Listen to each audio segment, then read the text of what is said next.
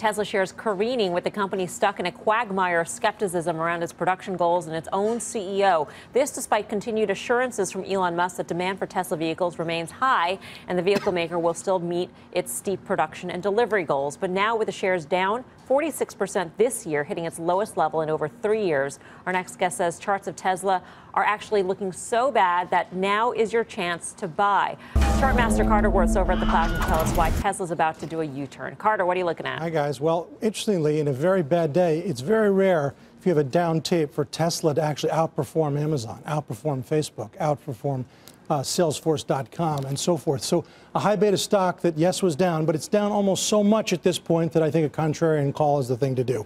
For starters, it's hated on the street. We have 11 buys, 10 holds, and 15 sells. Now, remember, holds are sells because nobody typically gives a sell rating. Only 5% of all ratings are sells. Hold means wink, wink for sell, but we don't want to offend the banking department. So what you have is basically sells all over the place and very few buys. Let's look at a few stats and a few other things. It's all over the place, right? The street high is 530, the street low is 55, the consensus is 276, and the stock closed today at 178. So it's the Wild West in that sense, and it's in many ways anybody's guess. But what we do know is that it is a high beta trade, and it typically overshoots and undershoots the market. And just as you had a fairly big overshoot here, at this point, I think we've undershot by such an amount that actually it's so bad it's good. A couple ways to maybe make that point, so bad it's good.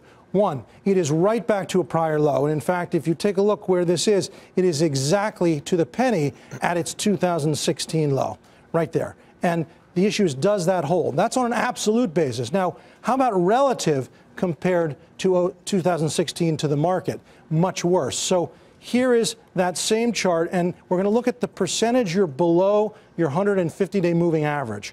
And keep this in mind. I'm going to pull it back a little further, and then I'm going to pull it back even further. So we are where we were in 16, but we're actually getting down to a low that was seen only one other time in history. How far below trend it has ever been since its IPO. Here is the all data chart. This is literally the lowest point it has ever been. I think you've got a situation of so bad it's good. I want to make the bet that Tesla actually is a time, if you're short, to be covering and to being small speculative longs. Carter, come on over. Bring him in. Evan will bring the chair over. You know, while Evan's coming over, he finished 7th in a Brooklyn marathon. How many guys were in it? Sorry.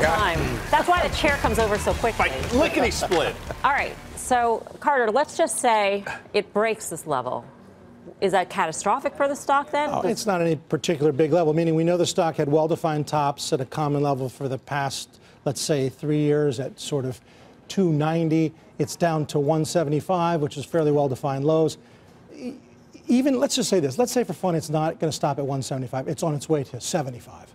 The path lower presumptively passes through a higher price, meaning an oversold condition, however you want to characterize it, is at hand. And I think at a minimum, you'd want to be covering some shorts.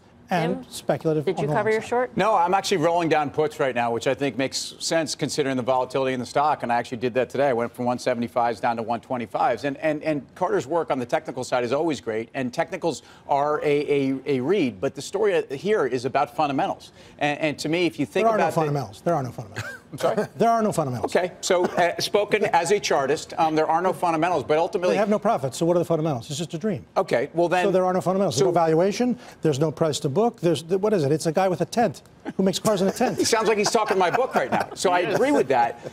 My point, though, is an oversold condition. By the way, Tesla's not as oversold on an RSI as FedEx, as GM, as NVIDIA. Just to be clear, they are actually more oversold than Tesla is. But to me, that is kind of the point. I think that the fundamentals right now are a case where demand is actually truly being questioned. Some of the biggest analysts on the street, people like Adam Jonas, have basically referred to this as a restructuring story, which means there's a lot of restructuring to go. Well, it's just like any other stock. There are a lot of people who like it long.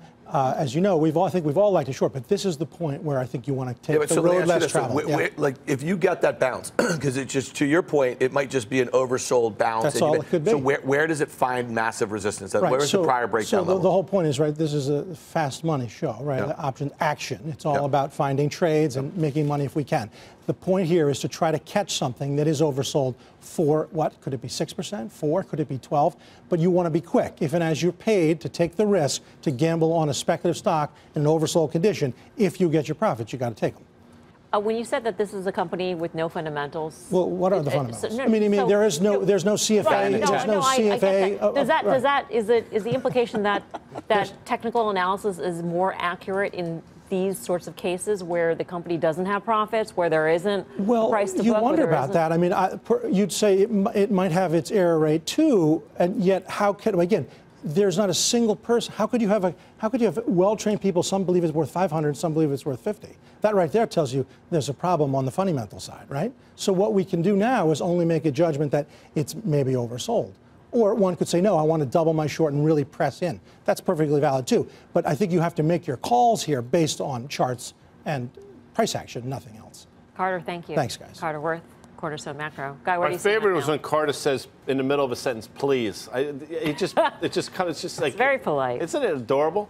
Listen, not to take any umbrage with what Carter said, but if you go back to February 2016, right after the turn of the new year, this stock actually traded down about 151 or so before the S&P exploded off of 1810. So I hear what he's saying, but good for Tim, and I think there is a shot now that 150 is in the crosshairs. Yeah, for me, I'd be looking for 150 and big volume, right? That's what you want to see. To me, I haven't seen a capitulation day in this yet, but I am looking for something for that rebound like Carter's looking for. Yeah, and I just want to say, I mean, to the point, I think if you caught Carter's fast money trade and it got back to 250, that would be the level of the century to lay out shorts, especially if you're as bearish on the fundamentals as Tim is.